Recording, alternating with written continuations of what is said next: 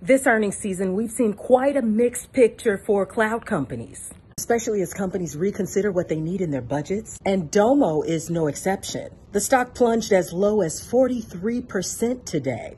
Now, although revenue beat expectations for Domo, the company reported an adjusted loss, even though it was narrower than expected. Then Domo lowered its fiscal 2024 guidance. The company is concerned about competition, and rightfully so. This led to a flurry of price target cuts and a downgrade at TD Cowen, which said that Domo was a victim of vendor consolidation.